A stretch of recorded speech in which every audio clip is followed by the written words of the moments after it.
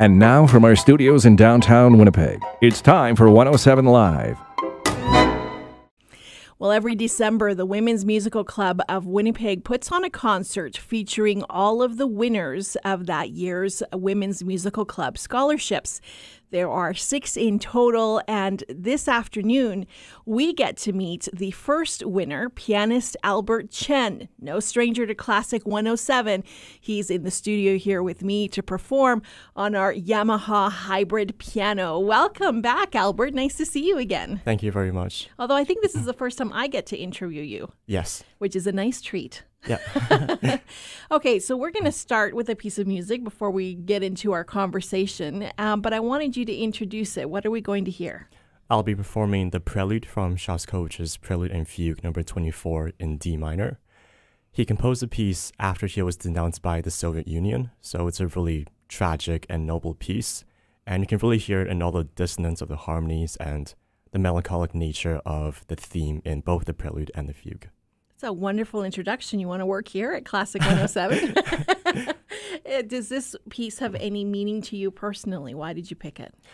Yeah, for sure, because he really composed it due to the Russian Revolution, and there was a lot of oppression going on. And when I look at what's happening today in the world, for example, Hong Kong and Venezuela, I feel like it really resonates with people nowadays, so I want to bring awareness to this issue.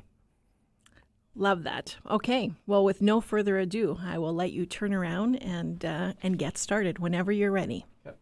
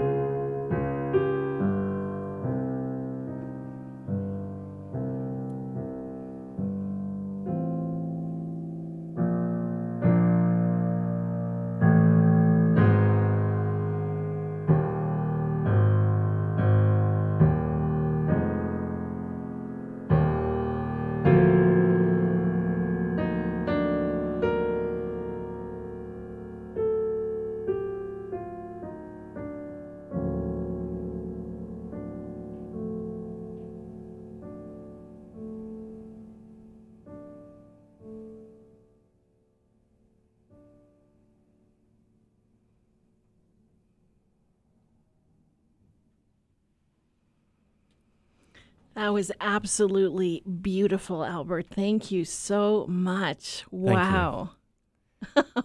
Now, you're going to perform that at the concert at the end of the month? Yes. People are in for a real treat, let me tell you. All right, so let's start at the beginning, Albert. How did you start playing piano? I began to play the piano when I was in Taiwan at the age of 7. My mom actually got me into it because she wanted me to play duets with my brother who plays the violin. And I didn't take it seriously at first. I kind of just played and sang at the same time. I just really enjoyed myself. So I think that really helped me develop a natural liking to the instrument instead of being forced into it. Yeah, no kidding. Then I moved to Vancouver to study with Ross Salvosa.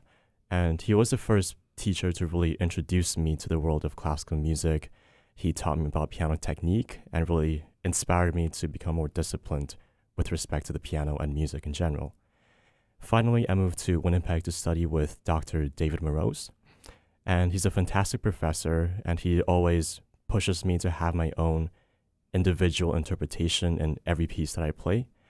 So I think overall I've had a really good experience with music so far. I can really hear that, Albert. It really is your interpretation of the work. It's just gorgeous. Thank you. You have had so much success, not only here in the province, but nationally and internationally at competitions. How do you keep it fresh for yourself? How do you stay disciplined? I think the thing with music is that you get to create something new, so it's always going to be fresh, and there are no limits in music. For example, you can play the same piece of music in many different ways by changing the dynamics, articulation, phrasing, vibrato. And you have to make all these decisions within the context of the musical style. So I think it's really important to know the background and history of the composer so you understand the intentions and then add your own unique musical voice into the pieces. Do you have a favorite period of music? Yeah, I would say the Russian composers, the Romantics. So Rachmaninoff and Shostakovich. Yeah, I can see that. So tell me, what does winning a scholarship like this mean to you? So you've won what's called just the Women's Musical Club of Winnipeg Scholarship. It's a $2,500 scholarship. What does that mean for you? Oh, I'm extremely grateful to have received the scholarship, and I'm just really glad that I get to pay it back by performing for even more people and share my music with an audience this December. Now, is this something that you want to do for the rest of your life? I'll continue playing the piano for the rest of my life, but I'm planning going to medicine after my undergrad in music. Really? Yeah. Any particular type of medicine?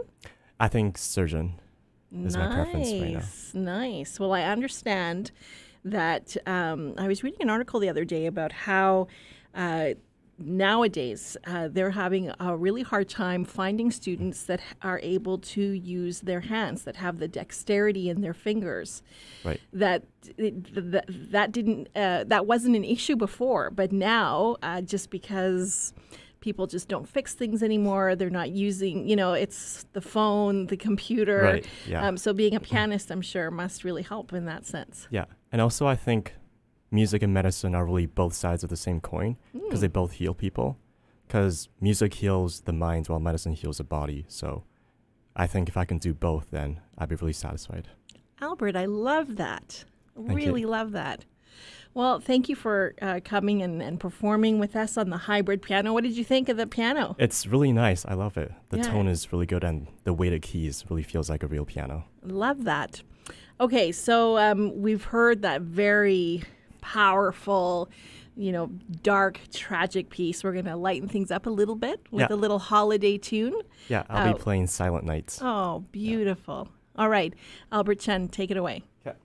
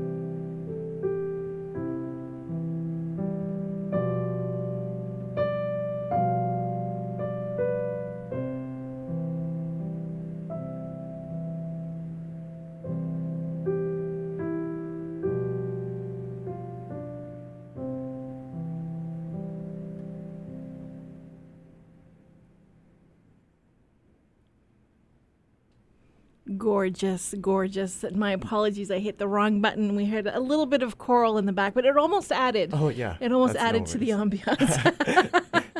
Albert Chen, thank you so much. It's such a pleasure to meet you on Intermezzo, and I wish you the best of luck in all your future endeavors, and we'll see you at the concert at the end of December. Thank you very much.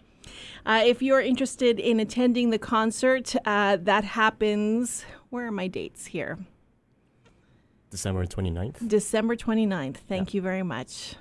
December 29th at the Winnipeg Art Gallery. Yep. Tickets can be purchased online through Eventbrite at McNally Robinson Booksellers as well in Grand Park, or you can also buy the tickets at the door. And it's a great concert. These are the artists of tomorrow, and the talent that this city has is incredible. My thanks to the Women's Musical Club of Winnipeg for providing these scholarships and for treating Winnipeggers to a concert of this kind of caliber. From our studios in downtown Winnipeg, you've been listening to 107 Live, Classic 107's Intimate Concert Series, the soundtrack for your life.